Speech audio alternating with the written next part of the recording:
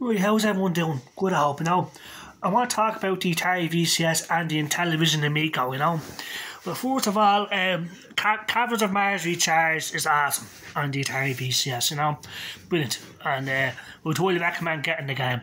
It's on everything. Switch, Xbox Series X, PlayStation 5, Atari VCS. It's a brilliant game, And it's brilliant, and there's going to be 11 more new games coming out from Atari this year.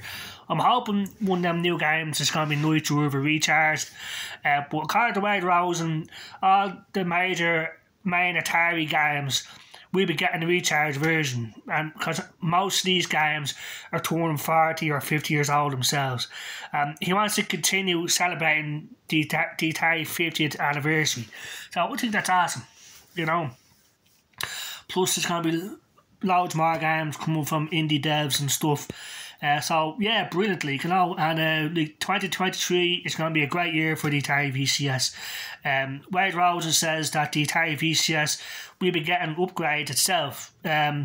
So, what will those upgrades be? I don't know. But what me personally, what I'd like to see happen is the Atari VCS controller and the Atari VCS joystick. I'd like to be able to use those wirelessly on everything on the Atari VCS. Like with Xbox Cloud Gaming in the Vita GeForce now. Now, I know about Xbox mode, but for whatever reason, it doesn't work for me. And I can't use my Atari VCS body controller wirelessly or the joystick wirelessly on Xbox Cloud Gaming or any cloud streaming thing, So that's one upgrade I'd like to see happen.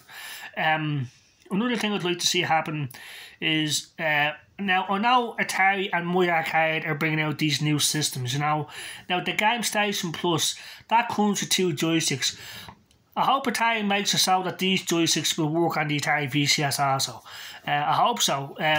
All I do know is that they're 2.4 gigahertz wireless joysticks. So I don't know if that'll work on the Atari VCS or not. But it'd be sweet if Atari could make it so, because these joysticks look awesome for what I've seen of them. So like there's the My Arcade stuff coming out as well. The Pocket Station, the Mini Arcade machine, and the Game Station Plus. Now the Game Station Plus is the main thing I'm interested in. I can plug it into my television. Have 300 or so, they're saying Atari 2600 games, and I believe 7800 as well. So it's all about supporting Atari. Like I'm wearing my green Atari shirt, getting ready for St. Patrick's Day on Friday. I'll be wearing this, and that's what it's all about, supporting Atari. We'll always do that, no matter what. So we'll stick with them through thick and thin. So yeah, awesome. Now Adventure, the game Adventure. I said that'd be made into a recharge game, because I know that's definitely turning 40 or 50. Nitro came out in 1976, so I think that's turning 40. I think it is. So that should be, I hope, a recharge game, because they brought out the arcade version of Nitro on Antstream Arcade last year or something, and it's awesome. The arcade version that came out in 1976, but since then I've been asking Atari constantly, please bring out Nitro Recharge. I mean, it's the only Atari haven't brought out a driving game of their own yet on the Atari VCS, so I think Nitro will be a perfect start. Then they could do well, they have Fatal Run on there for the Atari 7800, So yeah, but the awesome thing about the Atari VCS is we can play NES games and whatever I want through Chrome. And this morning I was playing a game called Super Off-Road. Some driver in America, I can't remember his name, but an NES game on my Atari VCS, and it was awesome. Super Off-Road. Brilliant, Then I was playing the Ultimate Doom, the PC version on DOSBox through Chrome on my Atari VCS, and it was awesome. Yeah, so I'm looking forward to the future of what's going to come out for the Atari VCS, and like I said, 2023 is going to be an awesome year, and 2024 is going to be an awesome year. So, like I said, don't listen to the people that are saying that it's finished. It's not. and Atari is going to get better as time goes on. You know, so will the VCS. You know. Now on to the intellevision amico, right? Now this is what I'm hearing at the moment. Right? Tommy Tallarico is back on the scene with intellevision. Now, what I'm hearing is he's going to a backgammon tournament on a yacht. And why is he doing that? Well, he says he's going to get money to put back into the amico. I don't believe that, but if he is, fair play to him. But what is he doing? He should be working on the intellevision amico, not going to backgammon tournaments. But, you know, it's a free country. If he wants to do a backgammon tournament, fair enough. If he's using his own money, which I don't think he is, because in my opinion, he scammed people out of their money. Not just him, but the whole lot of them did. Now, I hope I'm wrong. I hope the people get their console, get their refunds back. But those two things aren't happening, and I don't know, like, you know. So, but like I said, they're just my opinions, like, you know. Why is he's meant to be the creative director or something of intellevision? Phil Adam is the CEO, so, you know, this doesn't help Phil Adams' job any easier, but he keeps kicking the can down the road, if you understand, a further release date because of this problem, that problem, and the other problem. So, I don't know, like, you know, and I'm hearing also that Intelligent Amico is in the bank, they're broke, which means they got no money. So that's the reason why people can't get a refund. That's why the console isn't getting built, because there's no money to build it. So where is all the money that people put into this thing? You know, the investors, the people that PR'd it. You know, why don't they have a console, and what's going on? You know what I'm saying? Why is Phil Adam making excuse after excuse? Why is Tommy Tallarico going to a backgammon tournament? You know, all this is shady to me, you know, and I don't think the people are ever going to get the amico. It's amazing to me how these people are still on the loose. They haven't been arrested. They haven't been charged with fraud, because that's what it is, in my opinion. You know, and according to the people, they're broke in the bank. They're broke, so they got no money. But they took people's money because intellevision did 4 things of crowdfunding. Where did all that money go?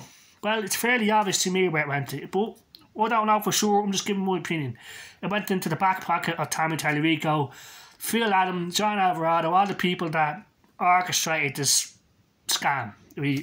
Until the console comes out, or until we see a release date, I'm just saying, that's just my opinion. Now, I hope they got them wrong. Like, I hope the people that actually PR'd this get it. I hope people get refunds and this and that, but I don't see how that's going to happen when intellevision don't have any money in the bank. Look, this is what people are telling me, that they're broke in the bank.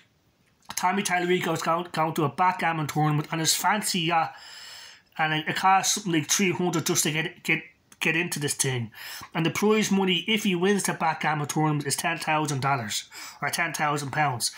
What's £10,000 going to do if he wins it? It's for himself, obviously, you know. He could buy. Well, who knows? If he wins the money, he might actually pay people back their refunds, which would be fucking great. I mean, if he does that, grand, you know.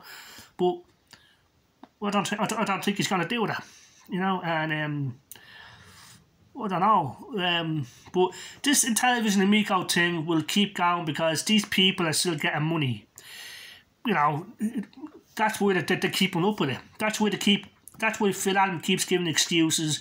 He keeps giving a new release date for this thing because he's still getting money, and he's not going to say no to that. You know what I mean? It is Tommy Tallarico. It's only been honest and upfront, say, look, there's no console coming. We're sorry we took your money. Here's your money back. But they're not going to do that. So we'll see what happens next, right? But that's what's happening at the moment with intellevision and the amico. Tommy Tallarico is going to a backgammon tournament on a fancy yacht. Why is he doing that? He should be focusing on getting the console built and out to people, or refunds. And they're saying that intellevision amico is broke at the bank. They don't have any money.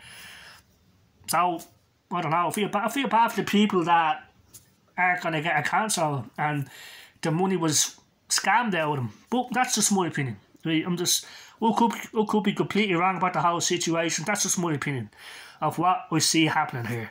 Now, this intellevision amico thing has been going on, what, 5-6 years now, you know. So I just want to make a quick video about that. I hope people get the amico. I hope people get a refund. But I don't think it's going to happen. And we believe these people belong in prison.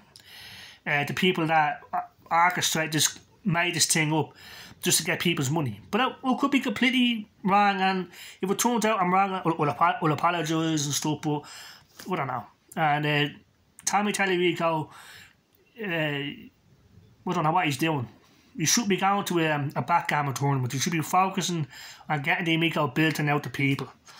But we'll see what happens next, right? So we just want to make a quick video about that, right? So I hope everyone has a great day. The Atari VCS is awesome. It has an awesome future. That's the difference between Atari and Intellivision. Atari are honest people, and they're putting all their hard work into the Atari VCS to make it a better system, games, stuff like that. Whereas Intellivision is just making excuse after excuse after excuse as to why this thing, the amico, isn't built and why people aren't getting a refund. Right? They're broke at the bank. That's what I'm hearing. And Tommy Tallarico is going to a backgammon tournament on some fancy yacht. So that's dishonest. It's wrong, and that's the difference between Intellivision and Atari. You know, they're my opinions. Right? So I hope everyone has a good day out there, and all the best and bye bye.